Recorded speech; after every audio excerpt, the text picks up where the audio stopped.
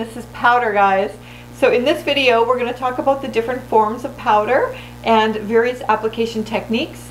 We use powder to seal the makeup, and too much can look chalky or cakey.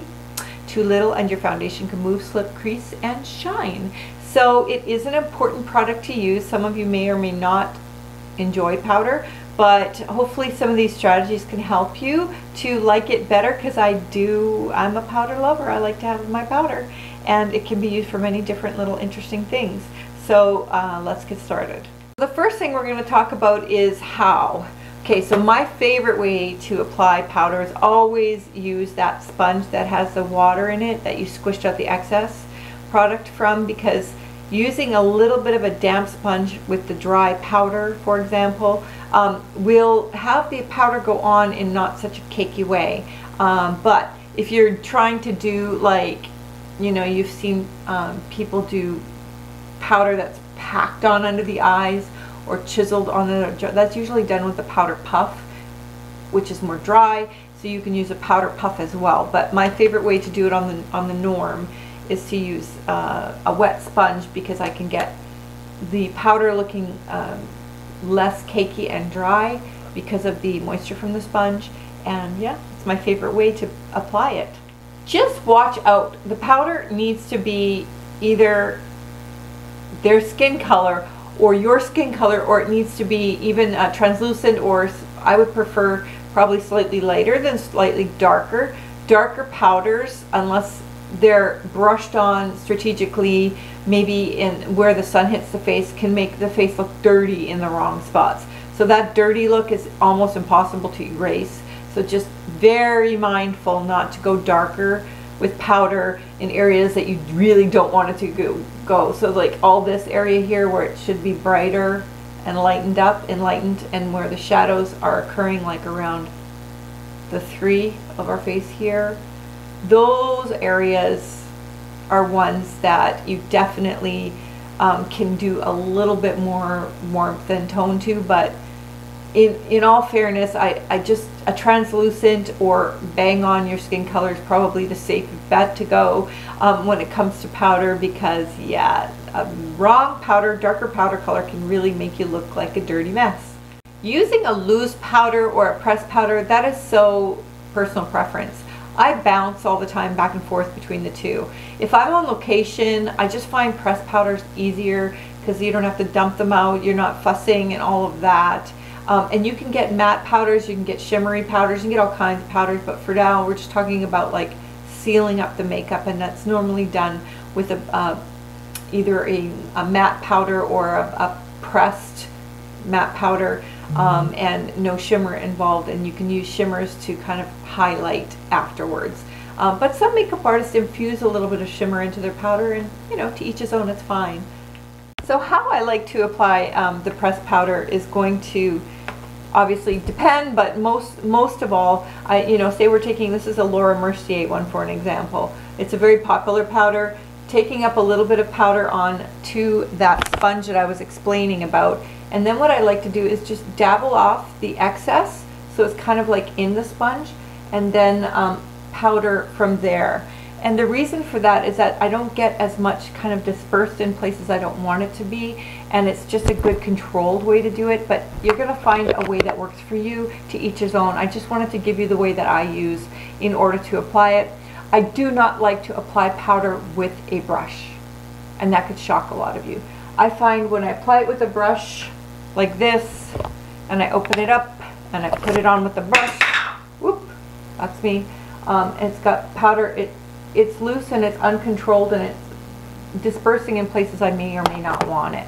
So I prefer, my personal preference is to use a sponge and controlled application. I definitely like to do the crease area of the eye, because that creases first, unless I'm doing a really greasy, oily look on a fashion look or something like that. But on most people, I like to put a little bit of powder around the eye area first, because your eyes are very hot and they will crease first. So when you go to powder, you want to wipe out the crease first and then gently powder those areas, keeping in mind the more heavy powder you put under a mature person's eyes, the more cakey it will look. So just remember that when you're doing that application work. So if you've got somebody with oilier skin, you can apply powder and then they can all of a sudden be oiling through. The powder, you can either apply more powder or you can get some oil blotting papers or any kind of oil, like any kind of creams underneath that can control, oil control creams is what I'm trying to say. And those kinds of things can help as well. Or you might want to put like some sort of setting spray or a different type of primer. But anybody who has got oilier skin, keep an eye out for that, because oil and powder don't mix the best. And a ton of oil with powder can make it look cakey even when you haven't put very much on. So take notice of the type of skin type that is happening before you do the makeup, and make sure if they're oily or if you're oily that it is going to be controlled somehow. But don't overpack on powder to the point of cakiness, but do apply a thin layer and a second layer if need be to control it to a certain degree, but don't pack it on so that it looks, you know, when it starts to come through, you could see all of that oil coming through the pores and it's a cakey mess. Anyways, just keep that in mind with oilier skins, because it's an important aspect of something that you're going to run into. And if you don't have oily skin, then don't worry about it, but that is for the oily people out there.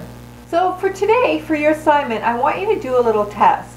I want you to apply loose powder and a pressed powder, half your face, and I want you to try experimenting with both. And I also want you to do half the face with a brush and half the face with the sponge technique that I taught you, and see what you feel more comfortable with. Unless you try things, you won't know. So I want you to give a try to the sponge technique and tell me what you think.